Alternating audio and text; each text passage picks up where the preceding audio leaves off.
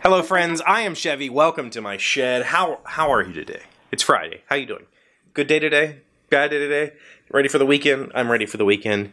Today is Friend Friday. I'm not going to say it's not Friend Friday, but I thought I had way more stuff saved up than I do, so I'm going to cut this kind of quick, short video today. But it's okay, because I really have a lot that I need to get done because my Nintendo has been taking up my time lately. So, quite a bit going on off camera, but that's okay. So this show... Alright, I'm good now. My brain's working again. This show is the Sam show. If you guys...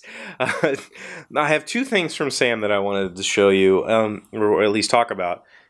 So I guess it's the Sam show, and you've seen Sam in the comments. He's on he comments on every single video. So super awesome friend.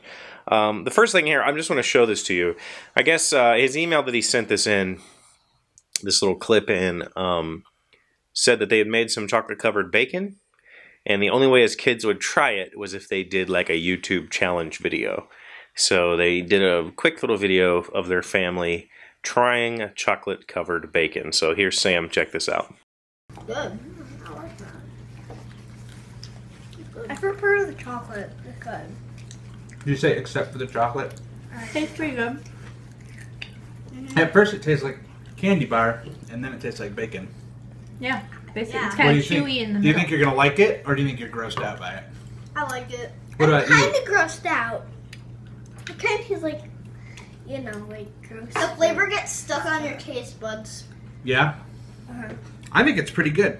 Oh, I think It's pretty good. I've had It's chocolate. chocolatey, and then it's kind Suck of it, Johnny. got some Tastes good. chewy fat in it. Yeah, and I've had chocolate covered bacon before, and this is like the best kind I've ever had.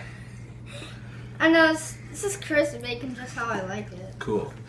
It's freaking adorable, isn't it? It really is. I love it. I love it. And chocolate covered bacon is really good. And I'm not a sweets guy. Like, I don't...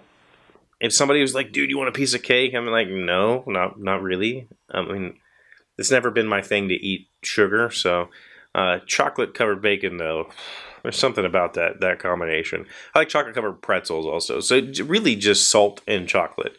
I like the combination of those two flavors.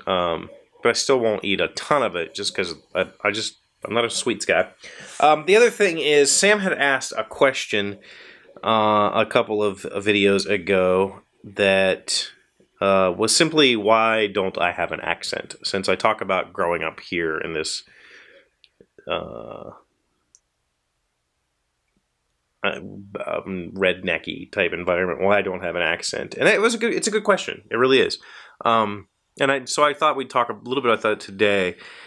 I mean, I do have an accent. We all do, but you're right. No matter where you go in this country, it's fairly neutral. You don't have super heavy accents like you think. You know, the typical Manhattan accent, for instance, or the typical Boston accent. Yes, there are people that speak that way in those places, but they're not super normal. Like, you don't just go there and that's all you hear. You're going to hear normal speaking people with the occasional, like, super Bostonian or whatever. So I do have a little bit of an accent there, and not necessarily an accent, but just the way that some words are pronounced here. And I thought about it over the last couple of days, like trying to give you examples, and I really don't have any. But just being, you know, in this region, I can hear a Pittsburgh accent, for instance, and immediately know that person's from Pittsburgh.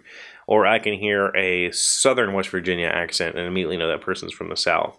And so there is an accent that is common here, just a rhotic, which means like a not hard R southern drawl is common here.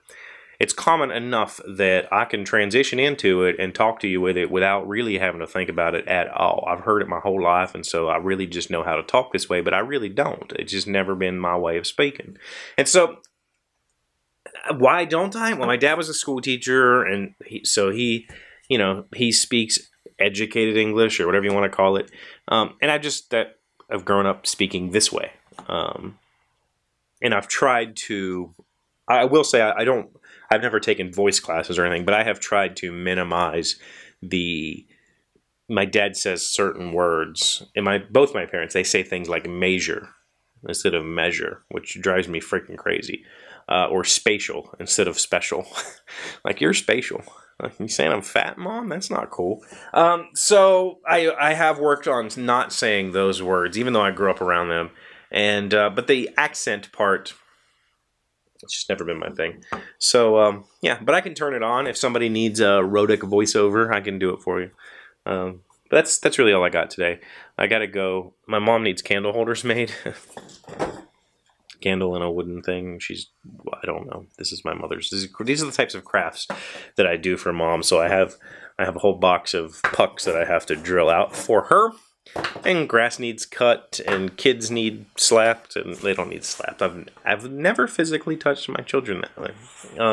But I tell them all the time. Like, I tell people all the time, I'm gonna go home and beat my kids.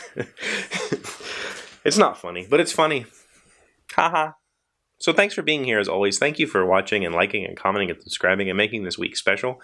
Thank you for all of the support that you showed when I asked you some questions about the new format of the show and everything. I really do appreciate it. Sorry that today is a little bit spacey and that I'm not really on top of my game.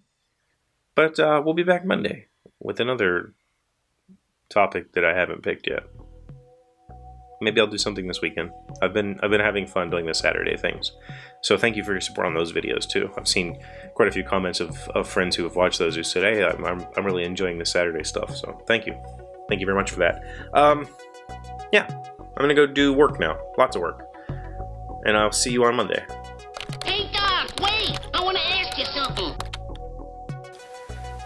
Today's random fact comes from Britannica.com. What was Muhammad Ali's original name?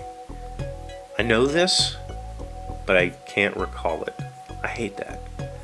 Muhammad Ali, originally named Cassius Marcellus Clay Jr. I knew that, Cassius Clay. Born January 17, 1942 in Louisville, Kentucky, an American professional boxer and social activist. Ali was the first fighter to win the World Heavyweight Championship on 3 separate occasions and successfully defended his title 19 times.